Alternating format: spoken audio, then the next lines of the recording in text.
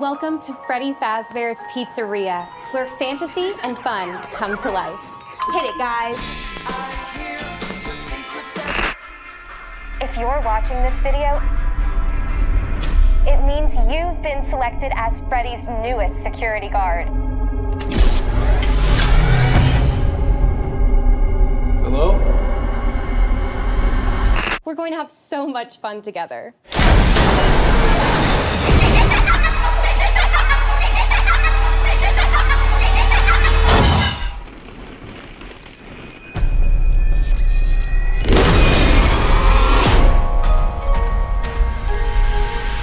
Hello, hello, hello, my little devil darlings. This is Penny the Angelic Spirit here, and welcome to another Paranormal Penny podcast.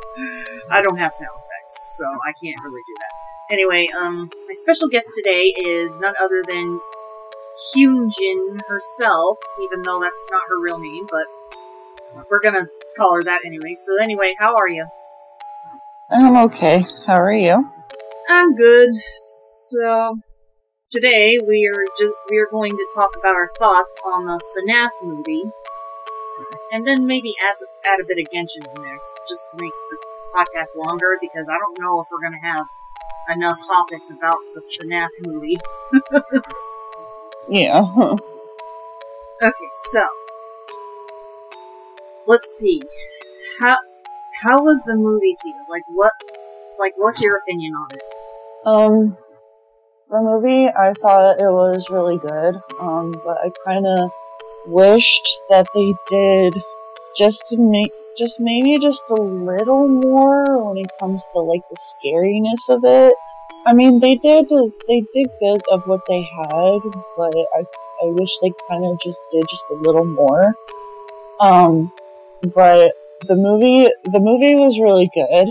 I mean, I thought it was. I've been seeing, like, a lot of, like, mixed reactions and stuff of people not liking it, or they did like it and stuff, so it's kind of mixed, but yeah, I liked it, and I wouldn't mind seeing it again.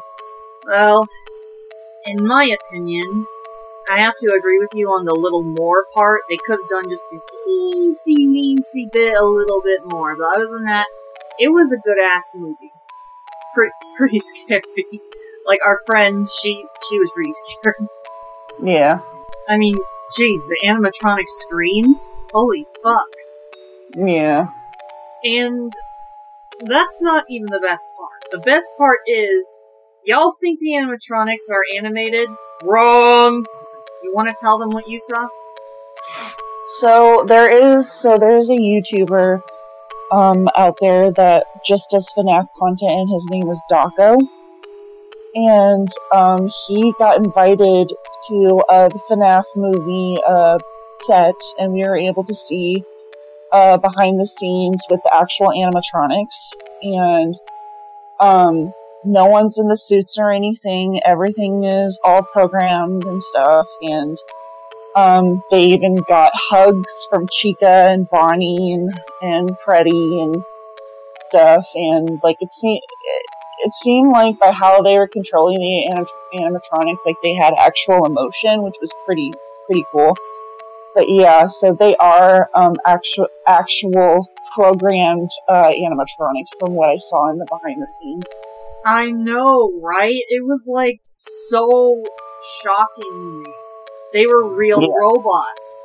Holy shit. Just how much more technology are we gonna develop before... I don't even fucking know. I don't know. Seriously, it's just mind-blowing how they managed to make real animatronics.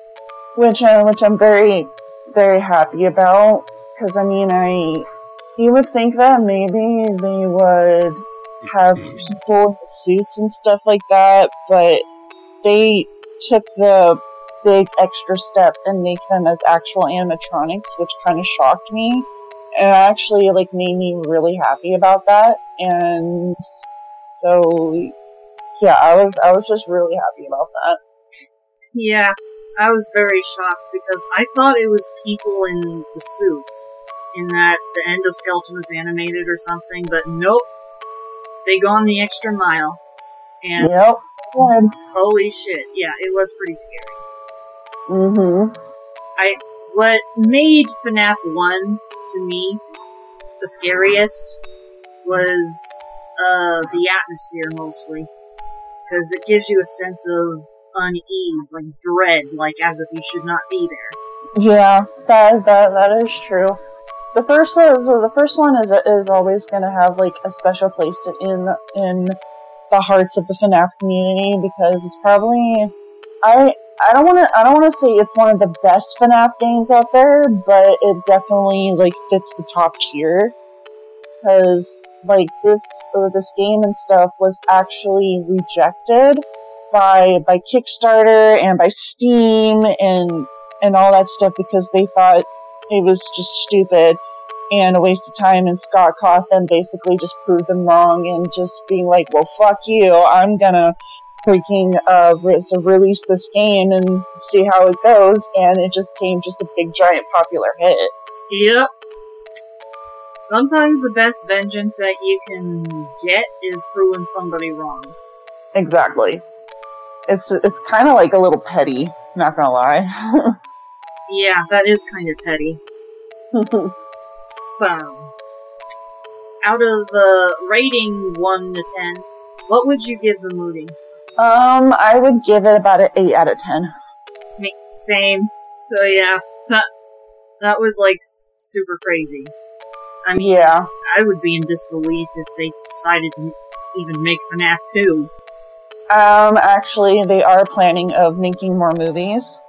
From us, I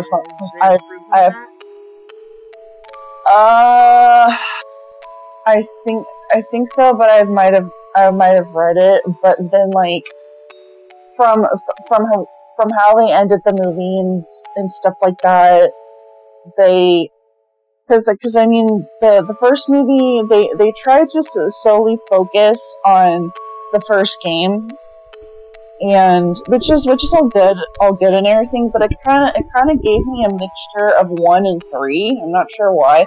Probably 3, because they added Springtrap, which I'm not sure on why they had to add Springtrap into this one. I don't know. Like, I think it was kind of a little unnecessary in a way. I mean, don't get me wrong. Like, the actor did a very, very, very good at portraying William Afton. Not gonna lie.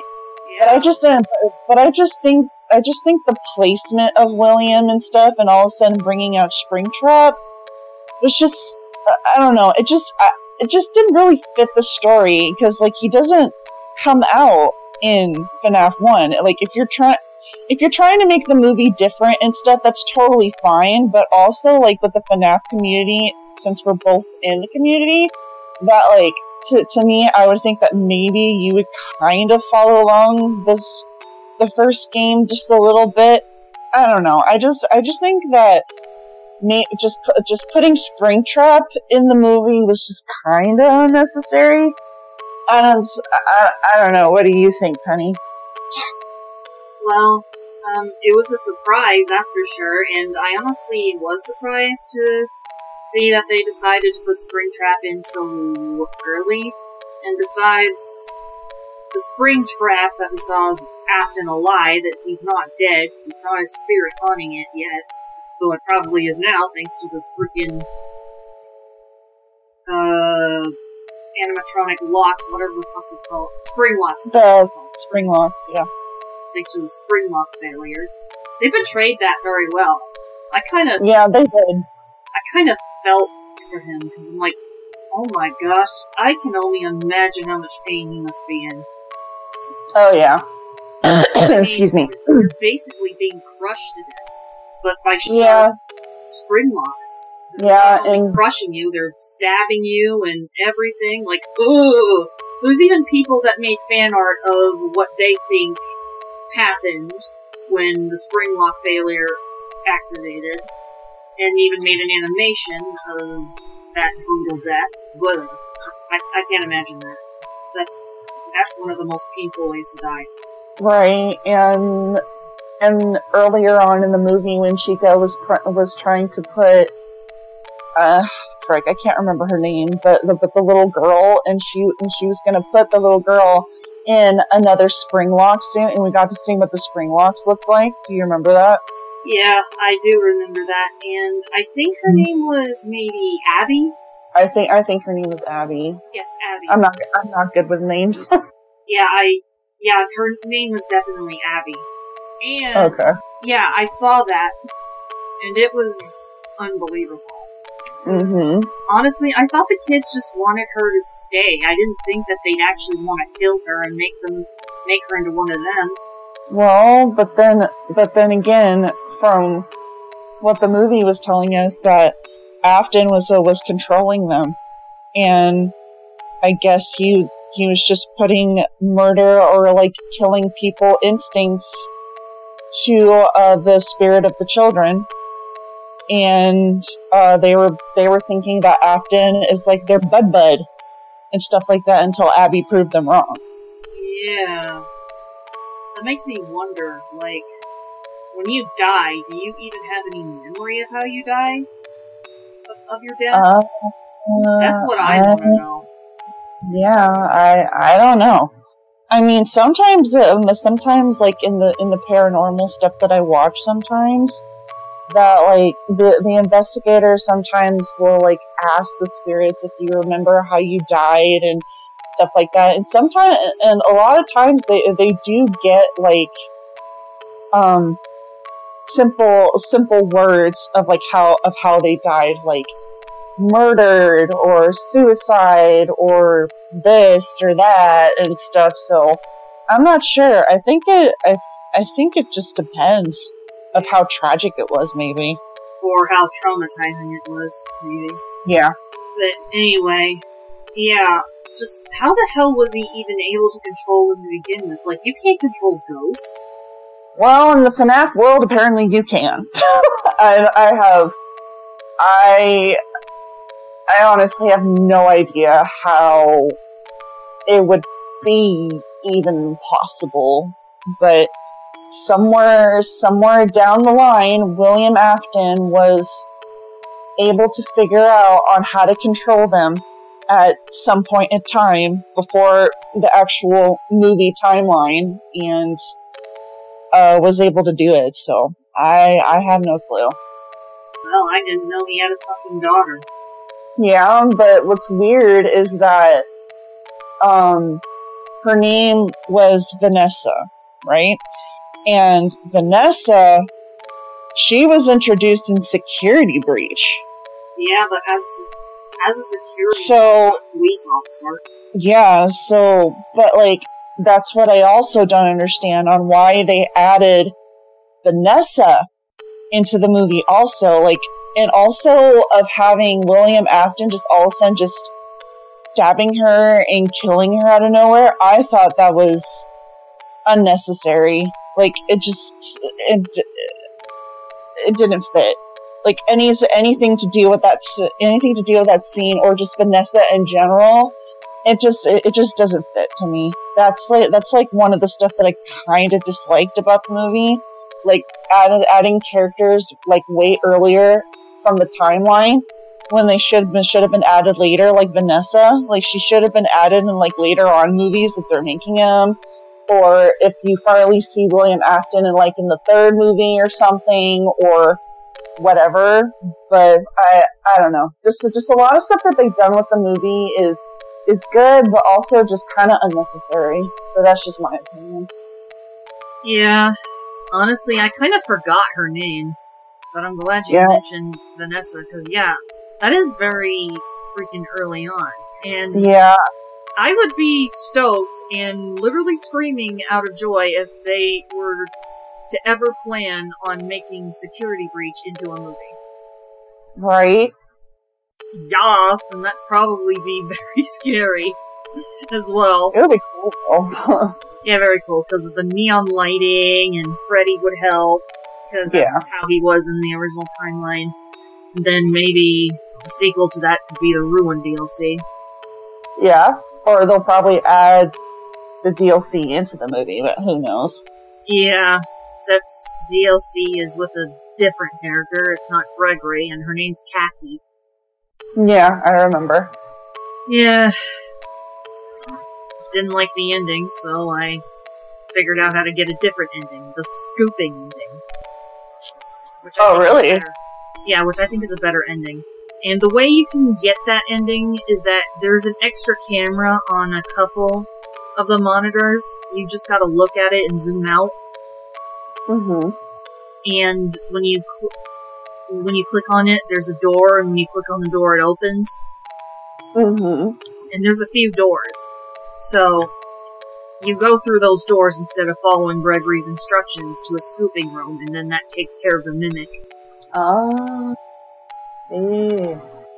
But I don't know if it's actually Gregory that did betray her, because there was interference in that intercom.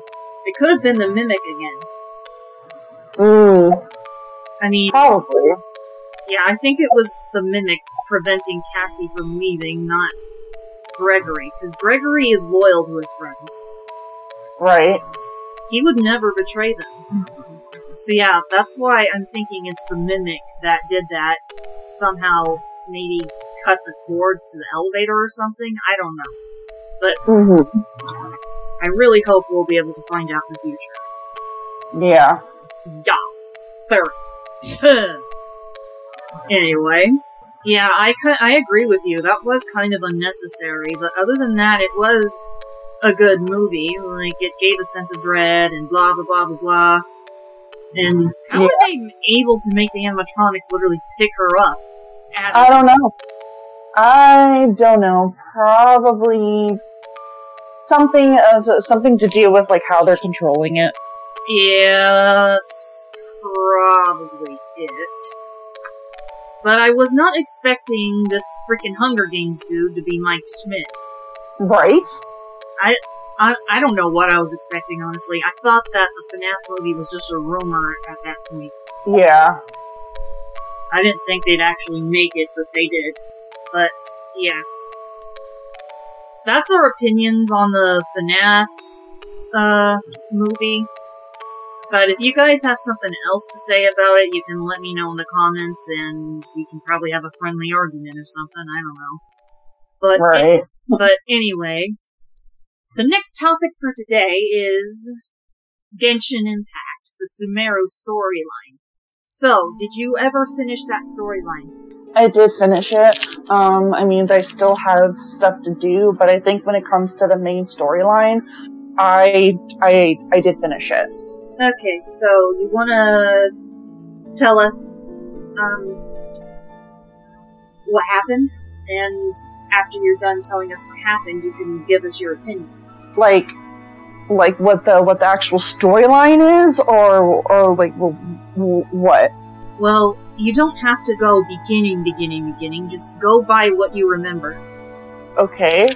Well, so when you arrive in Sumeru, we find we kind of just like don't know on where to go and stuff, and so we basically were like, okay, maybe we could find someone to ask for directions. And then we find this random lady, and Paimon was trying to grab her attention, but she wasn't listening, and all that stuff. And then we follow her, and then when we follow her, then there's like this like incense and stuff that this person is using, and the traveler and the person I'm using right now is Ether. So Ether starts like getting dizzy and having a headache and stuff like that, and then he passes out. And Paimon, of course, is like getting worried and all that stuff. And you know how Paimon is. And then we have this like vision, and it's this like really interesting place with a big giant tree and red skies and all that stuff. And you keep hearing like an eerie voice in the distance. And of course, I'm just like, what the heck is that, you know? And so we get closer and closer to world. Wow, I can't speak English. So we get closer and closer to it, and then all of a sudden we start hearing, "World, forget me." And then we slip out of the dream, and we wake up and we're in like in another random location. And Paimon was basically saying like, "Oh, thank God that you're awake and stuff. You've been like sleeping for, I think it was like 2 days or something. I can't remember." But and then we meet our very first character, Sumeru, which is Kale. And I do absolutely adore her. I think she's really super cute, and I absolutely love her. And her personality, and her eyes are just gorgeous, and stuff like that. But anyways, we meet Kale, and then we start meeting our second character, Tainari.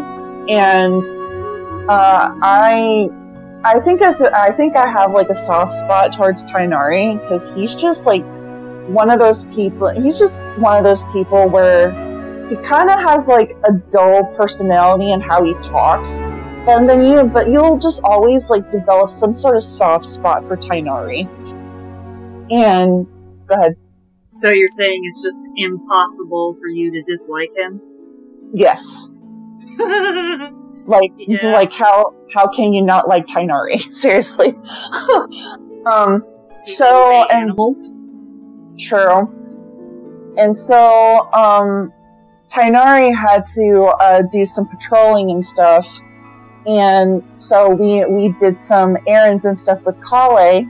And then when we're with Kale, she basically kind of just gives us a little rundown of what Sumeru is, and that she also gives us a little background of herself and how she is friends with Amber, and that she totally is like what's the word? Looks up. So she looks up to Amber, and she just wants to be the best forest watcher that they could be, but there's something that is stopping her from doing that, which is her disease of Elazar. And that's the first time that we ever hear of this disease of Elazar. So Elazar, so go ahead and explain what you remember about it. So basically, Elazar was created by forbidden knowledge. And what that means is that this forbidden knowledge is basically knowledge from the gods. And if you try to understand it, or have some sort of thing that deals with the forbidden knowledge, you'll start like going crazy, and you'll just basically just go insane. And the scholars in the academia have dealt with this before and stuff, but they also say like if a scholar or someone is crazy, or he looks like he's a lunatic or whatever, they basically exile them to the desert. And so how Elazar was created, like I said, was from forbidden knowledge from a long time ago, from not from King Deshret, but for some reason King Deshret was able to get his hands on some sort of forbidden knowledge and thought it was okay, and shared it with his people. And his people started to get like nuts in their head, and they also started growing scales and stuff on their skin, and that's what Elazar is. And then Greater Lord Rukkhadevata basically used all of her power to basically seal off the forbidden knowledge from her people, and King Deshret sacrificed himself also to help the people. But because that forbidden knowledge can have like spores and particles and stuff around in the air, or excuse me, or whatever, that Elazar is still around. And so that is what the disease that Kale had, from what we find out. Do you remember the symptoms? The symptoms, I want to say, they start, well, first, they develop like these scales on their skin. They start like losing motion in their bodies, And then when it gets really serious, and they basically get so bad and so paralyzed that they can't do anything or can't move, and it makes them sicker, and you'll eventually die from it. And Elazar is not curable. From what we find out like earlier in the story, that it's not curable, and so if you die from it, then you die from it. It doesn't matter what they try to cure it, it'll still be there. So if you ever have Elazar, then basically just plan your death sentence at that point. Oh man. So, okay. Yeah, I remember it was a very serious disease. Yes, it was. And I felt very bad for Kale. I felt very bad for her as well. Yeah. And so, all three of us are chilling and stuff, and Kale makes these things called like pita pockets. And we eat them and stuff like that, and something happens where Paimon was about to touch her, was about to touch Kale, and Kale started freaking the flip out and saying like, "Don't touch me!" And so Paimon's just like, "Oh, I'm sorry, I didn't mean to." And Kale was just kind of embarrassed about it, and she was just like, "Okay, we're done," and stuff like that. "I'll see you tomorrow," and basically runs away. So we go back in our room, and then the next day, Paimon basically wanted to apologize to Kale of what happened the other day, and then we find Tighnari again, and Tighnari tells us that the Elazar is basically kind of taking a toll on her a little bit, and so she has to rest. But Tighnari was able to give her like some form of medicine that kind of calms down the disease, but it doesn't get rid of it. And then we go have a private conversation with Tighnari, and Tighnari basically tells us kind of a little more about Kale, and was telling us that Kale has kind of had like a rough past before she came to Sumeru and was a Forest Watcher, because Kale's parents heard that these guys or whatever had a cure for Elazar and basically handed Kale to them, and we find out it was the Fatui. And while Kale was there, they basically tortured her and touched her a lot and stuff, and Kale just has really bad memories of it, so that's why like she doesn't let anybody touch her, which is understandable. It's very traumatic. And that apparently the Elazar disease was sustained a lot. Like she was barely showing any symptoms when she was with the Fatui, but then when she escaped and stuff like that, then the Elazar just started getting worse. I honestly don't know how they were able to sustain the symptoms and have it get to a point where it's not really affecting her life. I don't know how. I honestly think it was probably the doctor's doing, but that character's later on. Yeah. So basically, over the years, she developed half phobia. Yeah. Which is fear of being touched. Yeah. So after that, then we help Tighnari do stuff and whatever, and we figure out that we're not affected by this aroma and stuff, that this person that we met later on, we're not affected by it anymore, so we're okay, and we're able to leave Gandharvaville. And then we find out that this person that we were seeing, her name was Hypatia. And she was basically doing a lot of meditation and stuff, because when you're a scholar in the academia, you do these like different phases of life, and of course, like I don't remember them at all. But she was like in a second phase or something, and basically what it is that you do a lot of meditating and a lot of fasting and not really drinking anything, and basically just trying to connect your consciousness to what they call Irminsul. And Irminsul is just basically an entity or whatever that basically controls the balance of life. That's what they believe.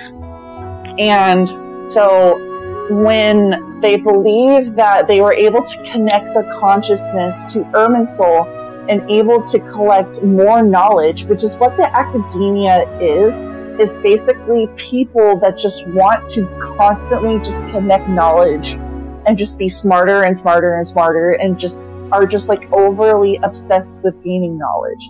That's basically what Sumeru is of course it is the nation of wisdom. So we meet Hypatia, but she's like very hungry and very thirsty and stuff like that. But when we get there, we meet these little creatures and stuff. It was a creature and stuff, but they put us in like some sort of a dream stage, and we go through that, and then we finally get out of the dream state, and then we come back to normal, and Paimon is like, what the heck is wrong with you? You're spacing out and stuff like that. So we talked to Hypatia and stuff, and she basically gives us more information about the nation and more information about Irminsul and about the stage of life she's in, and that once she passes this stage, then she goes to another one, and a whole bunch of other stuff. So we finally travel to Sumeru City, and we get these things called Akasha terminals. And basically what it is, it's these little machine things that are powered by the god of wisdom's gnosis. And basically, you can what's the freaking word? Activate or whatever information whenever you want. But whenever they were trying, whenever Ether and Paimon were trying to get information about Lesser Lord Kusanali, there's nothing about her. Because the academia absolutely do not care about her, which we will find out later on why. But so pretty stupid reason. I'm just gonna say that. Yeah, I know, right? So we basically go all around Sumeru City to try to get information on how we can meet Lesser Lord Kusanali. But we get lucky, and we find this woman, and her name was Dunyarzad. And she remember that name. I know, right? I guess she made such a big impact that I remember her name. So her name was Dunyarzad, and she is a loyal follower of Lesser Lord Kusanali. And so we thought, okay, maybe since she's a follower and a believer, maybe we can find out on how to meet her. But of course, Dunyarzad does not know how to meet her, which was disappointing. And then we also meet another new character, and her name is Dia. And she is basically a mercenary, and she has basically been paid by the Hoyamani family, which is Dunyarzad's family, to basically be Dunyarzad's bodyguard. And Dia was basically trying to get her back to the Hoyamani family, but Dunyarzad did not want to go back. She basically just refused. And so Dia was just like, okay, I'll follow you and stuff like that. I won't take you back to your parents.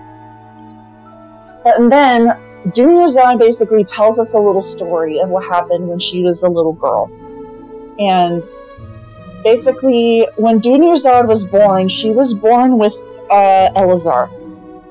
And we find out later on, but you can kind of tell because like her arms and stuff were always wrapped. And so I kind of had a feeling that she might have had some sort of Elazar when I first saw her. But then again, like maybe I thought it was like some sort of fashion thing. I don't know how to explain that. But I wonder why she wrapped them up. Is it because it hurts when they're exposed? I don't know. No, she wrapped them up because she had scales on her arms and she didn't want anybody to see them. Oh yeah, that makes sense. It's from what I got. Because okay, so she basically tells us when she was a little girl, her family basically locked her up in her room and was never allowed her to go anywhere or experience the world or anything. And then one night a voice came to her,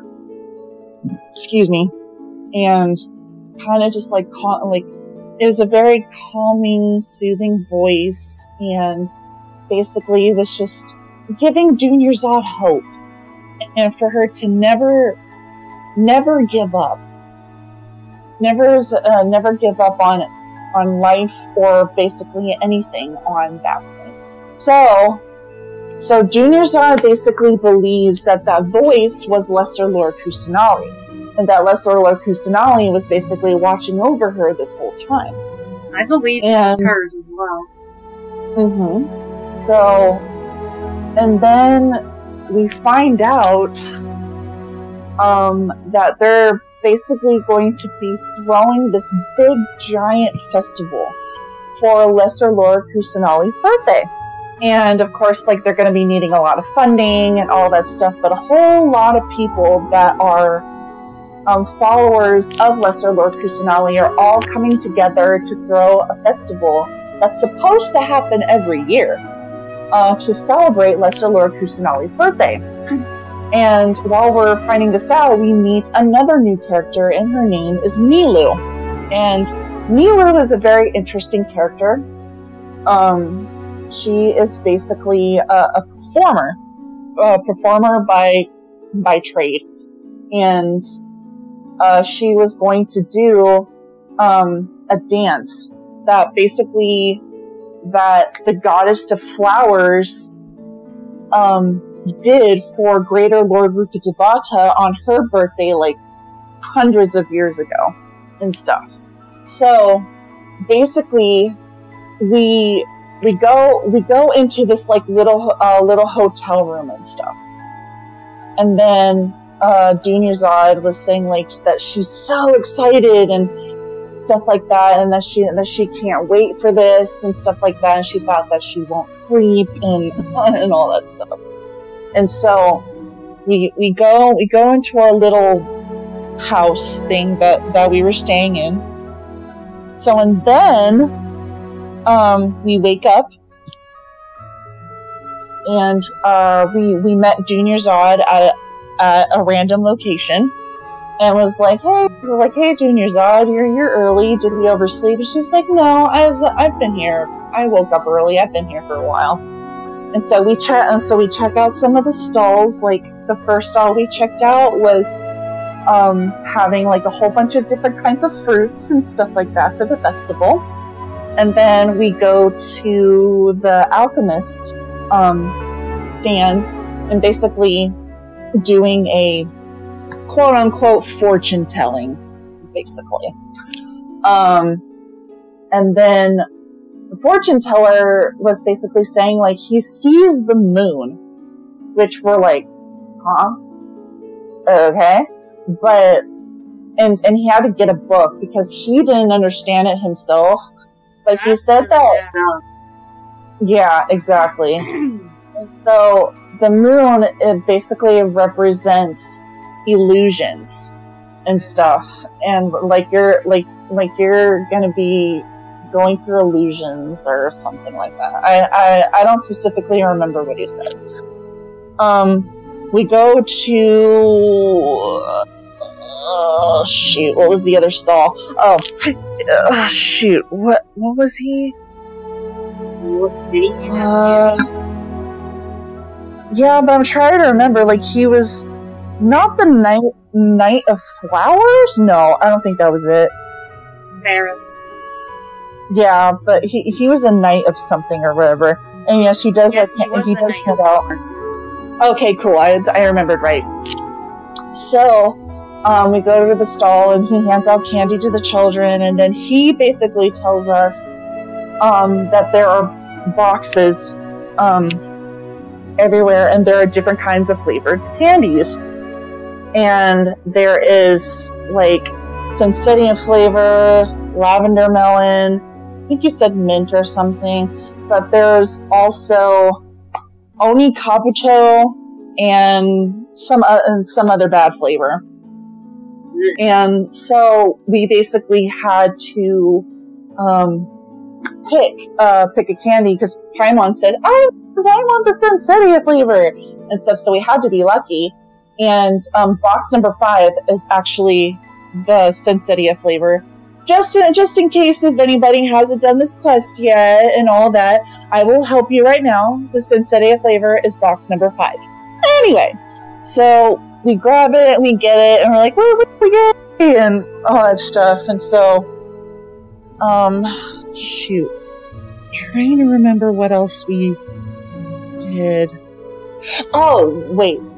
I think I remember. So eventually, Junior Zod said that she needed to get something back at her place that she forgot. And so we go back to her place, but then all these air mites started showing up and basically was setting up an ambush. Oh, and, hell no. Yeah.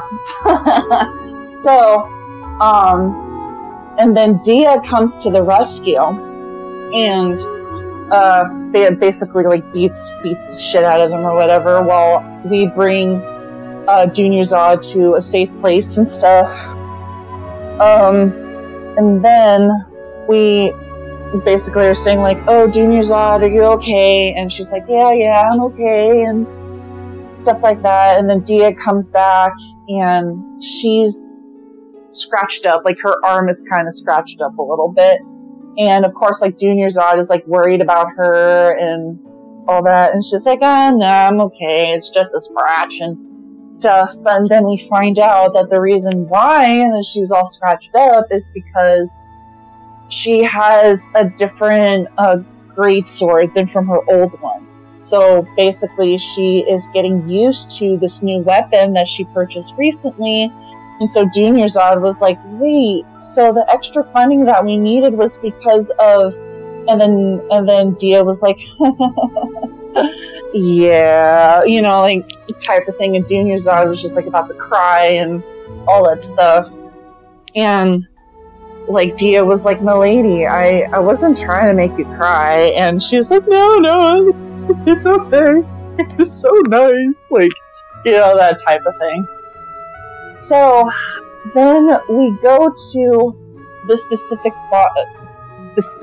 bot, Penny, bot, spot, cheese, speak English, Jenny, my goodness. Anyway, so we go to the specific spot, and it deals with the bench, and we go to this bench and stuff, and then all three of us started talking and all that. We kind of go into like in a deep conversation and stuff, and it's starting to get sunset. And then we're like, oh crap, we need to go back to the Samsaras festival and stuff. And Nilu was about to perform the dance, and Junior Zod was wanting to see that. So we go back into the Samsaras festival, and then when we go in there, we see that Nilu is talking to these two people, and these two people are big giant assholes. And they're basically saying that, Marissa, we're gonna shut this down. You're not allowed to do this, and all that. And then like Nilu's is like, but this is the Samsaras festival, and we have to do this dance for da da da da, and all that. But this dude, we find out he was the freaking Grand Sage. And basically the Grand Sages is basically like the boss of bosses in the academia. Like, he's like the most important person in the academia.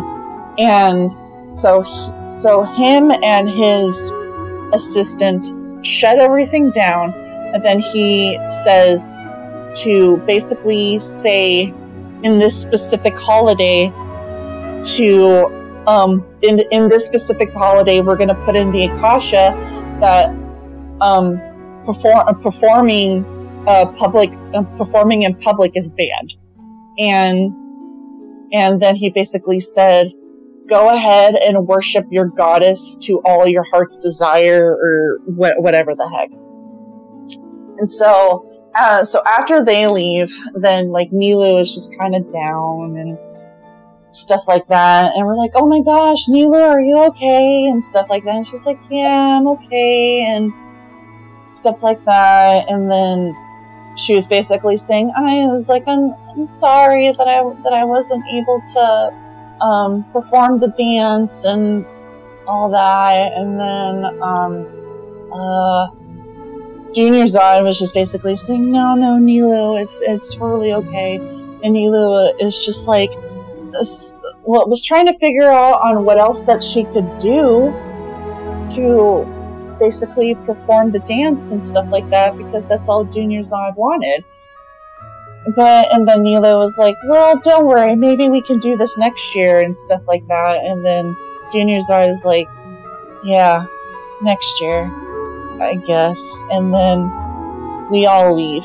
And so Paimon and Ether basically kind of do a recap of what happened that day. Oh, and just so you guys know, Ether is one of the twins. In case you didn't know, the other twin is name is Lumine. Yep. Okay, carry on. No, you're good.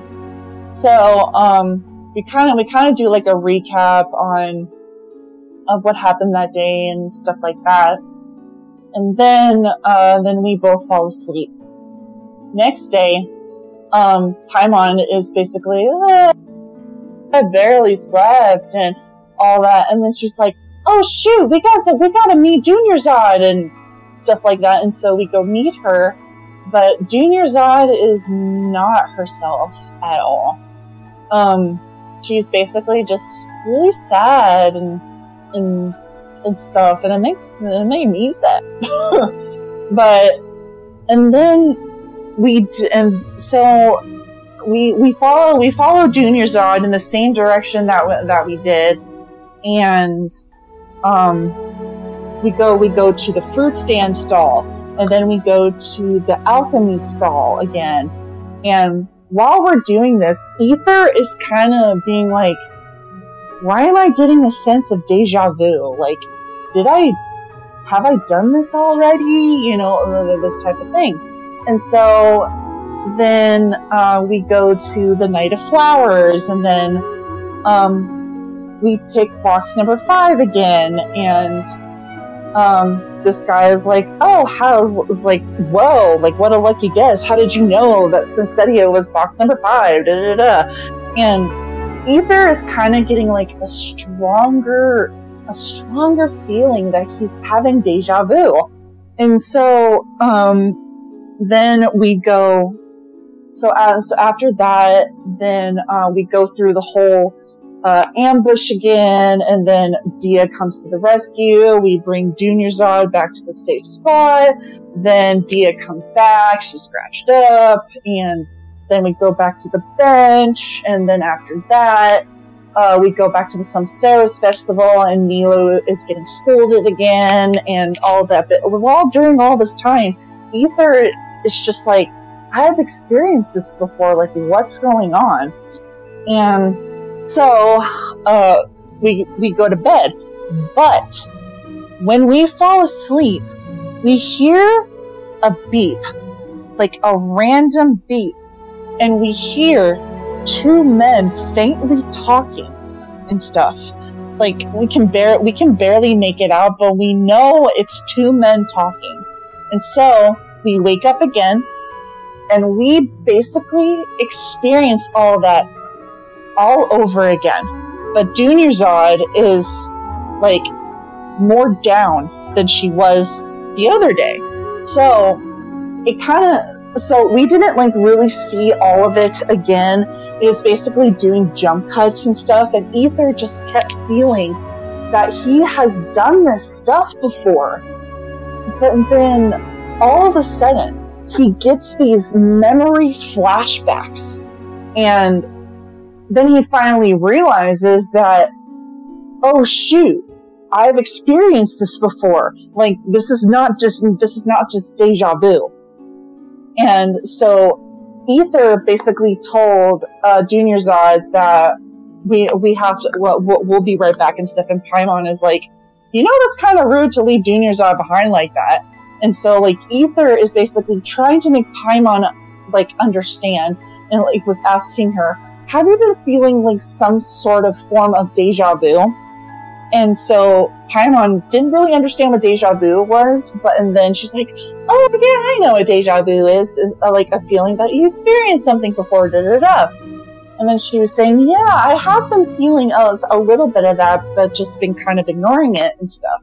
And so after all of that, we basically experience the whole day again, and we go to sleep. When we go to sleep, there's I can't talk. There's this same exact beat again, and we hear two men talking, and basically, like, we hear them saying that we need to continue on with this kind of project. And so we wake up again, and we do exactly the same thing, but what's different is that when we go to the Knight of Roses stall, Ether sees something, and he looks, and it looks like a little girl, but she doesn't look like any normal, like, NPC girl. She looks totally different.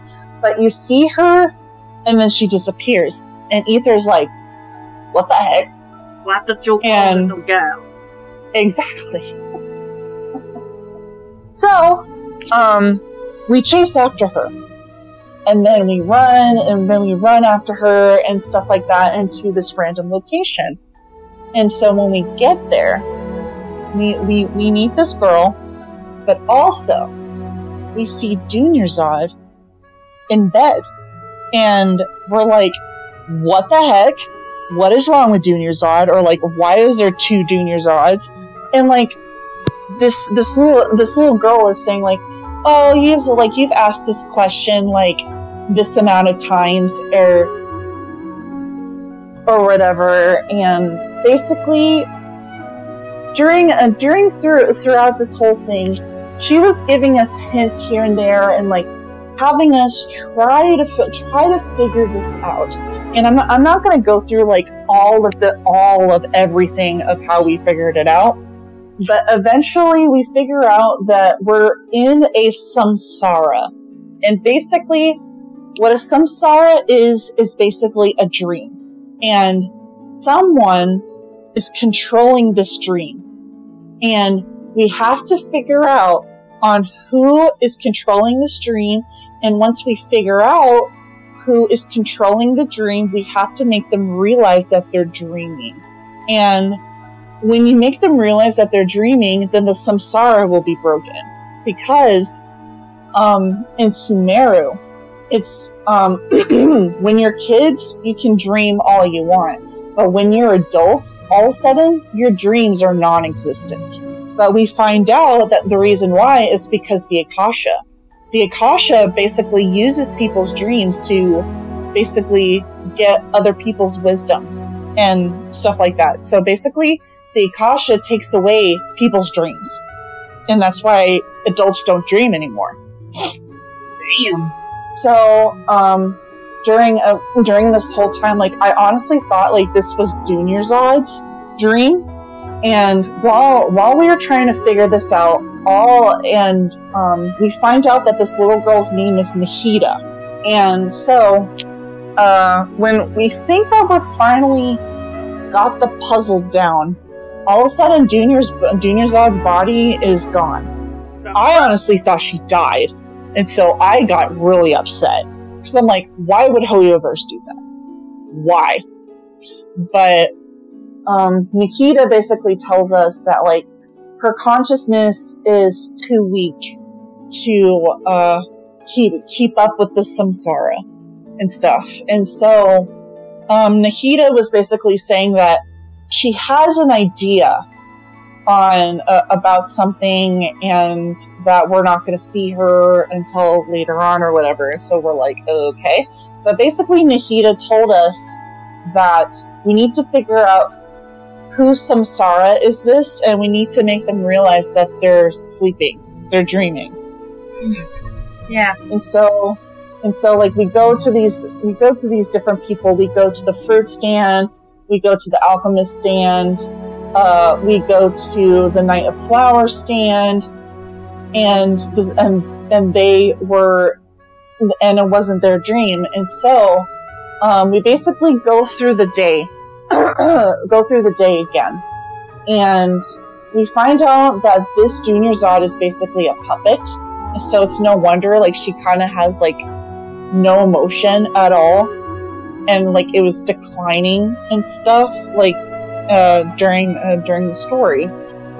And so and then we go into the Samsara's festival, and then we basically tell Nilu that, just imagine, like, just close your eyes and imagine that these guys that the Grand Sage and his assistant is not here. And so she's like, okay, and then she closes her eyes, and they disappear. So we find out that this samsara was Nilu's. Wow. And it honestly shocked me. I would never have guessed that it was Nilu's samsara. I honestly thought this whole time this was Junior Zod's, but it wasn't. It was Nilu's. And so, since she was able to make them go away and stuff like that, she was finally able to perform the dance that she's always wanted to perform. And so we were able to see it, and then everyone was able to see it, and then you see, like, a silhouette of Junior Zod watching, and was in complete awe. So that basically just made me completely think that Junior Zod is actually just completely freaking dead at this point. So after that, then we finally are out. So we're finally out of the samsara, and then we find out that Junior Zod is actually okay, and that Nikita was actually taking over Catherine's body. And then we find out that Nikita is actually Lesser Lord Kusanali. Yeah. Ironic, isn't it? I know. But after that, then we kind of do, like, more stuff and all that. Like, we meet more characters like Al-Haytham and other people. Like, I'm trying not to, like, drag this out. And we also meet Sino, we meet Candace, and all this stuff. And we do, like, a whole bunch of stuff in the desert. And we also meet the Fatui Harbinger number 2, the Doctor. Son of a bitch. And then we also meet the Balladeer again. And you would think that we were done with him in Inazuma, but we meet him again. But we later on find out that the academia is actually turning him into a god. And so we basically just try to figure out on how to get this, not have this happen. And we eventually did. We did confront him. We had Nahida with us, thank goodness. It was actually pretty fun to have her around. And I thought that the boss battle was very cool. It was, to me, kind of hard to do because I didn't really understand at first on how to do it. But once I got used to the rhythm and everything, then I got the boss battle done, and we basically stopped the Balladeer at that point.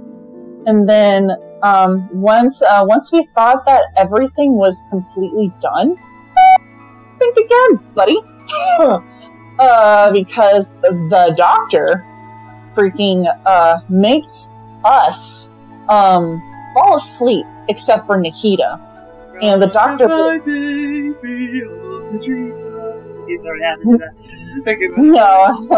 you're good. But he basically makes us fall asleep except for Nahida, and he was basically confronting Nahida at this point. And, oh my gosh, like, Nahida was the freaking best. I thought that she stood her guard so freaking well. Like, I honestly felt like a proud mother at this point. And before all of like the confronting with the doctor and everything, we go to Irminsul, which is this big giant tree that we saw in the beginning of the storyline, and we got to meet the consciousness of Greater Lord Rukkhadevata, but she took form of Nahida. So we didn't really get to see her real true form. And